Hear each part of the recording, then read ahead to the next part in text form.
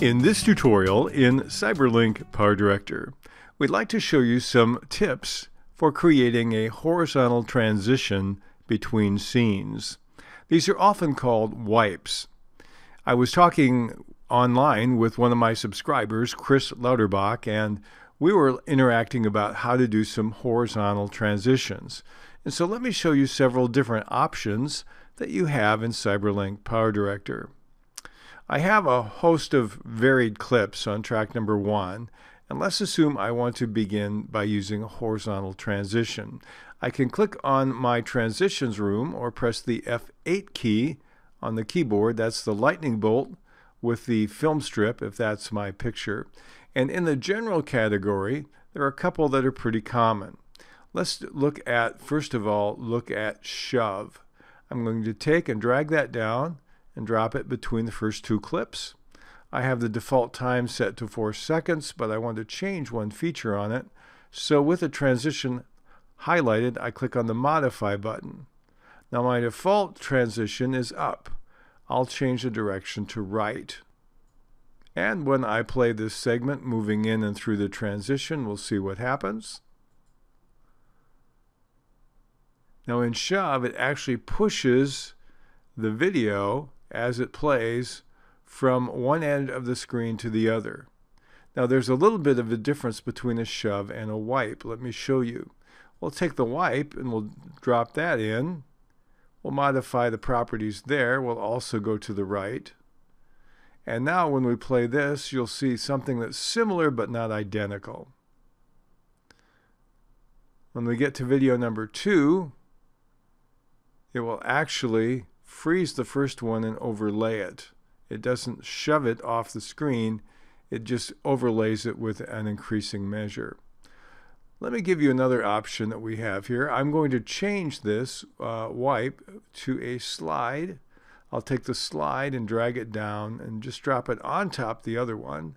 Now I need to change the feature of it to make that right because the default is up. And let's see what this one is. When I click and play this segment of the video, we go from the rafters in the river to the scene of the desert.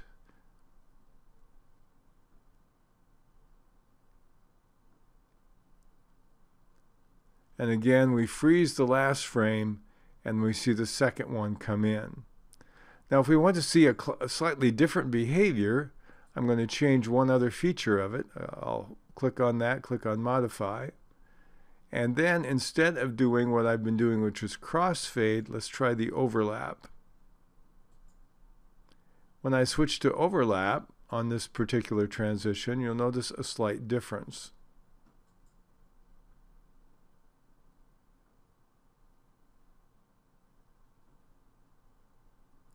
In overlap, we retain more motion between the two clips. Let me take the first one and also change that to the overlap from a crossfade. And we'll play that transition again, and you should notice a difference here as well.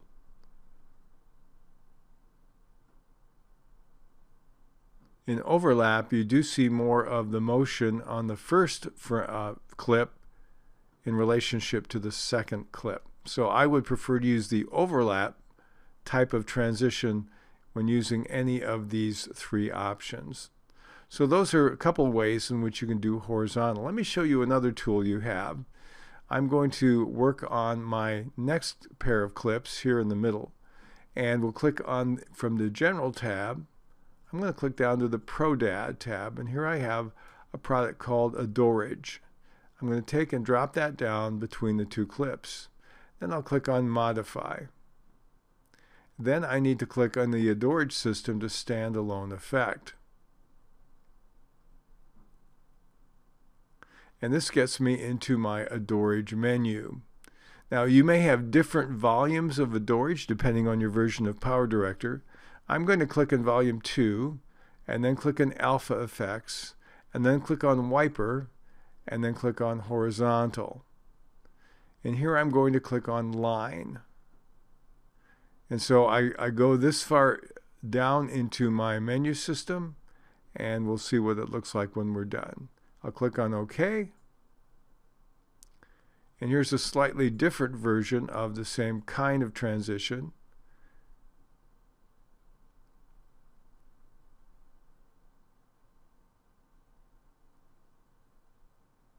Only in this case, we do have a bit of a fuzzy line between the two. It's not a solid straight line.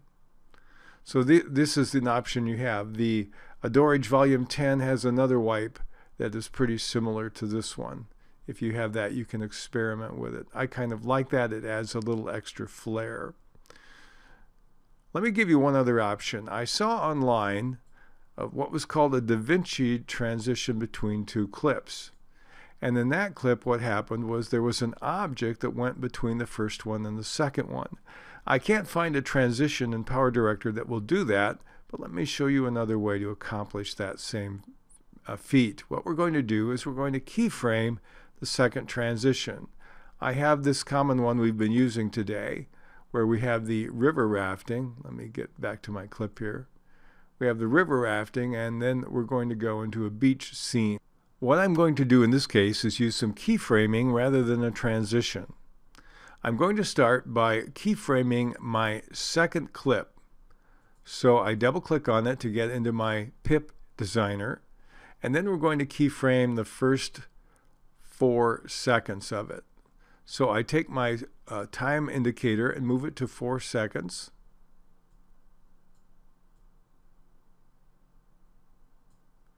And then I'm going to set a position keyframe. I'm going to move back to the beginning, and now we're going to move the entire video all the way to the right. I'm using the keyboard, left and right arrows in this case, to make sure I stay perfectly horizontal and don't go up or down at all. I could also just verify the XY positions and I would get the same results. So I'm going to move that all the way off the screen to the right, so it will come in from the right. Then I'll set a keyframe by clicking on the position, the diamond, at the beginning. So when I play this clip, I'll say it takes 4 seconds for that clip to move from the left to the right. And I'll click on OK. So now what I also want to do is I want to go back to my media room. And here I have an object that I'm going to keyframe to parallel that. This object is simply called a pillar.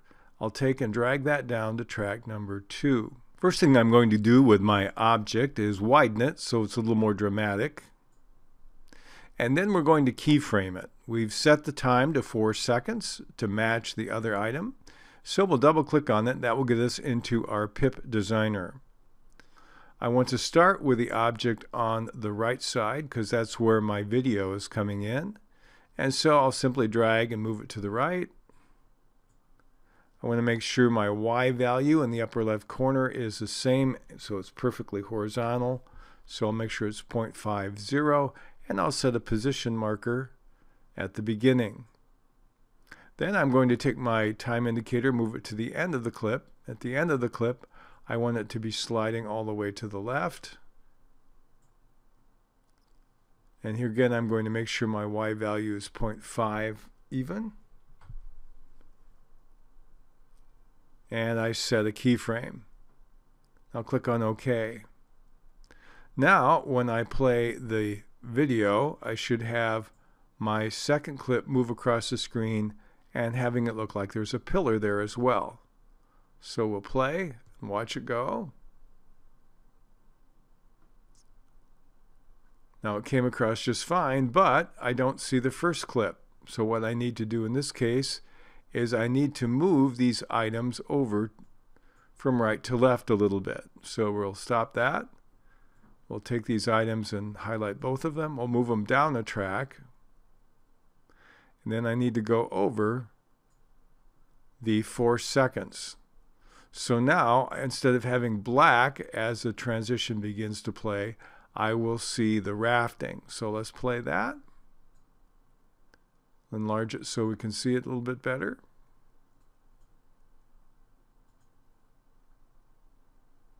And we have the rafting clip. And then we have the pillar and the other clip slide across the rafting clip. So we didn't use an actual transition here, but we made that kind of effect simply by using keyframing on two objects in CyberLink PowerDirector.